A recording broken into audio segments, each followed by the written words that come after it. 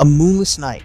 Somewhere on the Baltic frontier, drones pick up the orange flash of enemy artillery, too late for the defenders to scramble. But before the next salvo lands, 8 shadows burst from a darkened forest at 60 miles per hour. Their tires barely whisper, their cannons glow red, and their digital sights lock on. Within seconds, the guns fall silent. One question hangs in the air. How did an entire artillery battery lose to a handful of wheeled gun trucks? Tonight on Combat Tech, we dive into a family of machines that rewrites every rule of armored warfare. Light enough to fly anywhere on the planet, heavy enough to shrug off roadside bombs, networked enough to fight wars that haven't even started yet. The Stryker series is the US Army's answer to a world where threats morph by the hour. 24 distinct variants, 10 classic flat bottoms, 7 double V hulls, and 7 of the new DVH A1s slice one 19-ton chassis into a Swiss Army knife of destruction. Infantry taxi, tank hunter, flying command post, the list keeps growing. And beginning this year, the first DVH A1 infantry carriers roll out with 30mm cannons, javelin-armed remote turrets, and software so smart it predicts the next ambush before the first shot is fired. Are we witnessing the birth of a new era where speed, sensors, and software beat raw tonnage every single time? Buckle up.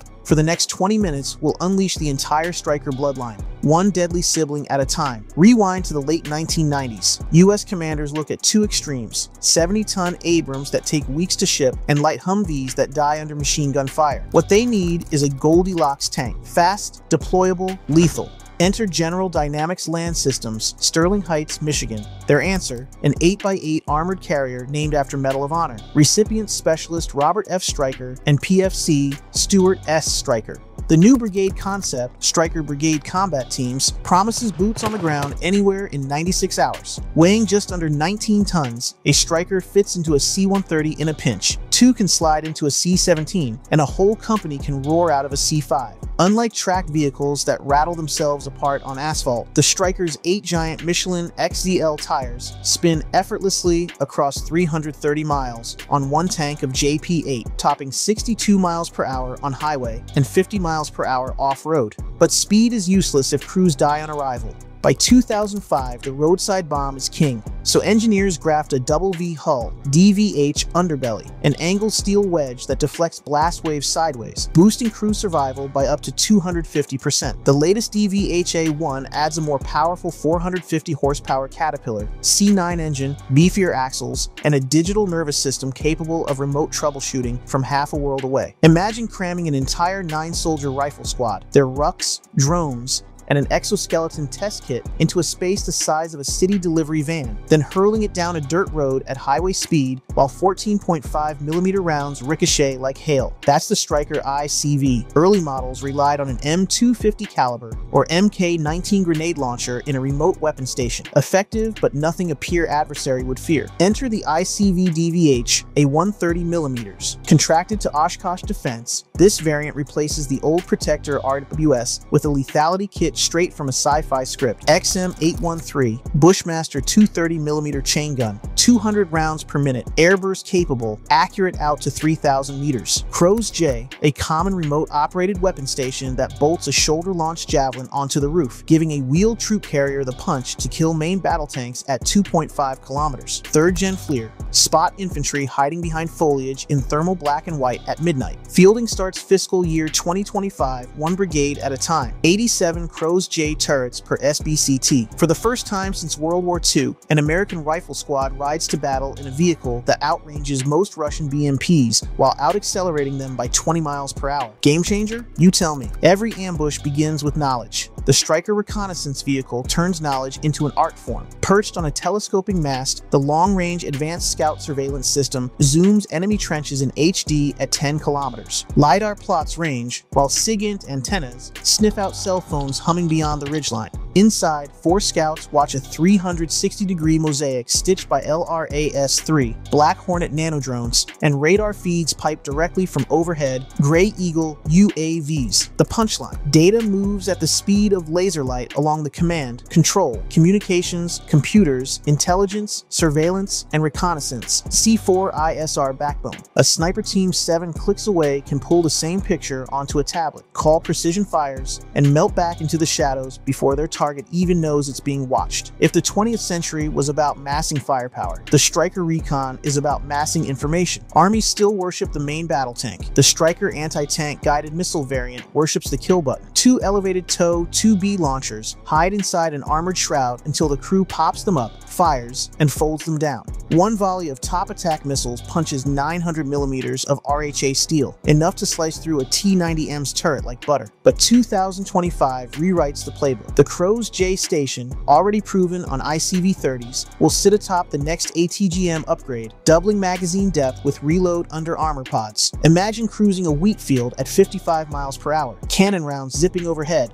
when a synthetic aperture radar cue flashes T-14 detected at 2,300 meters. The driver angles 15 degrees, the gunner taps fire. Javelin's tandem heat warhead leaps skyward and slams straight down the Armada's roof plate. No smoke, no recoil, no warning. The invisible killer. Choking clouds of chlorine at Ypres, sarin rockets in Syria. The specter of chemical warfare refuses to die. The nuclear, biological, chemical, and radiological vehicle turns panic into procedure. On its deck spins the JVNQ, a mass spectrometer-equipped snorkel that literally tastes the air. Laser scintillation sensors sniff for aerosolized anthrax. An integrated ANVDR-2 Geiger counter tracks neutron flux every half second. When reading spike, the crew floods the cabin with over-pressurized filtered air, then launches Fox-Acor remote samplers. Within minutes, lab-quality analysis flows across the SBCT network, mapping contamination in 3D. The result: commanders reroute convoys, medics prep antidotes, artillery smokescreen gaps, all before the first symptoms hit. Modern combat medicine lives and dies by the golden hour. Stryker's medical evacuation vehicle turns that hour into a 15-minute sprint. The floor lowers hydraulically to load 2-liter casualties, while wall-mounted robots auto-stabilize IV drips, even on a 20-degree tilt. A shock-attenuating suspension keeps spinal injuries motionless at top speed. Thanks to encrypted medical telemetry, forward surgeons watch real-time vitals from miles away,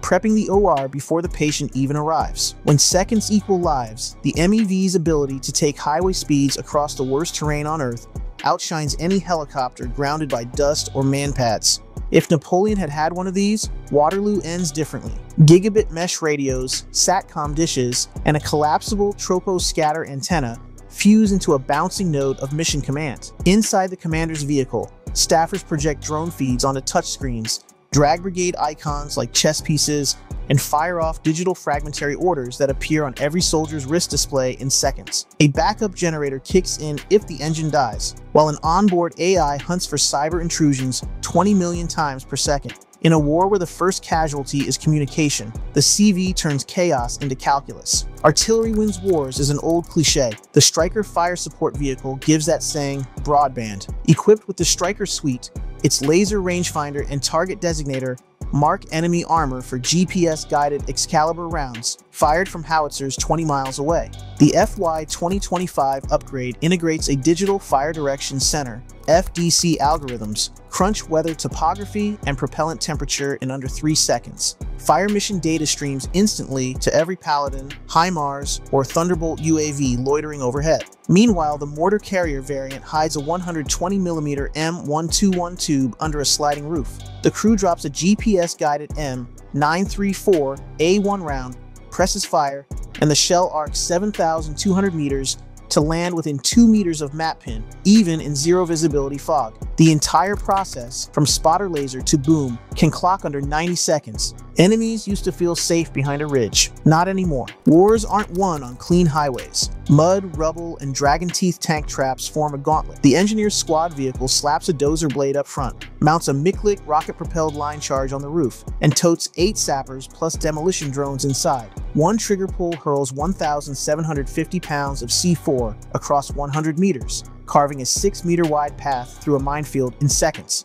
Follow-on troops pour through before the dust settles, and the company assault timeline shrinks from hours to minutes. Bridges collapsed. Engineers unfold modular ramps. Urban fight blocked by burning cars. Blade down, obstacle gone. Agility isn't just movement, it's momentum. Blast protection used to mean welding on more steel and praying. The DVH A1 flips that equation with geometry and brains. Its sharply angled belly deflects 80% of IED energy, while a suspended energy-attenuating seat system decouples humans from shockwaves. Strut tower reinforcements, higher capacity wheel hubs, and Pax run-flat tires let the heavier hull keep its 60-mile-per-hour sprint. But the real magic rides in cyberspace. Open architecture network.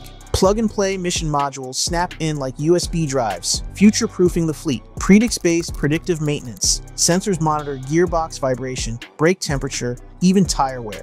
The algorithm alerts mechanics before a breakdown, slashing non-mission capable rates by 35%. AFV APS-ready rails, hardpoints engineered to bolt on active protection systems like Trophy MV or Iron Fist. Radar spots an incoming RPG, micro-munitions blasted mid-air. At fiscal year 2025, funding wraps 10 DVH A1 brigades by decade's end. Each hull is a blank canvas for lasers, loitering drone racks, or EMP cannons still in prototype labs. The chassis you see today could stalk battlefields in 2045 silent and electric, guided by AI.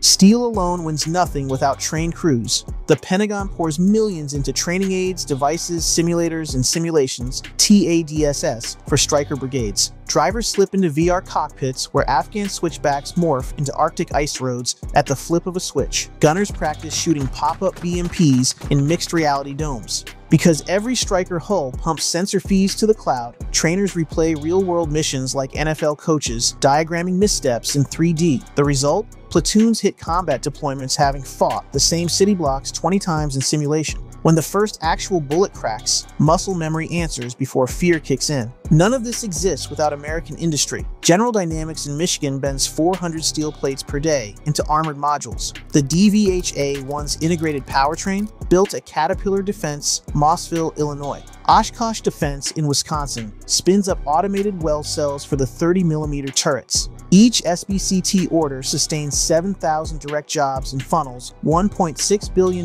into the Rust Belt. Proof that defense tech doesn't just fight wars, it forges economies.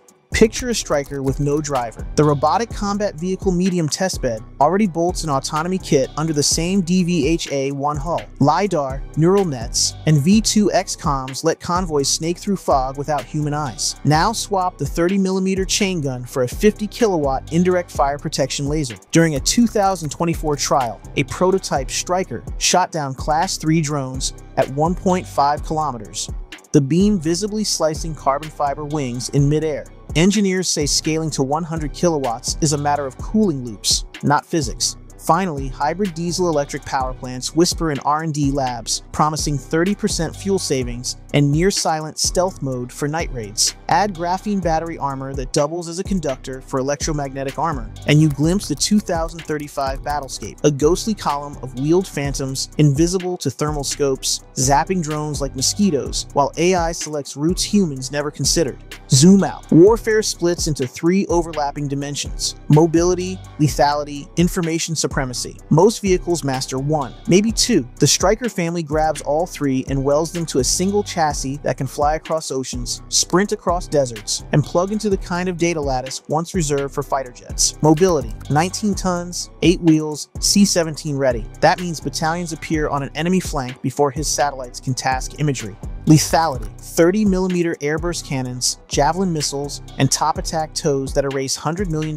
tanks with a 200K warhead. Information, recon masts, AI maintenance, mesh networks turn every platoon into its own ISR strike cell. But the real alchemy happens when those axes converge. Picture a 2028 crisis flashpoint. A Stryker recon vehicle spots hostile armor massing beyond a ridgeline. A single click cues an FDC inside a commander's vehicle. In 40 seconds, mortar carriers lob guided rounds while ATGM variants sweep flanks for survivors. Engineers blast a breach lane, ICV-30s surge through, guns blazing, infantry dismounting under drone overwatch. Meanwhile, NBCRVs scan the breeze for dirty munitions, MEVs stand ready for casualties, and TADSS back home harvest every bite to refine tomorrow's playbook. The entire kill chain lives inside one family reunion on wheels. This is not the tank charge of Kursk or the trench grind of Mosul. It's something faster, smarter, adaptive, and it forces every adversary to ask a sickening question.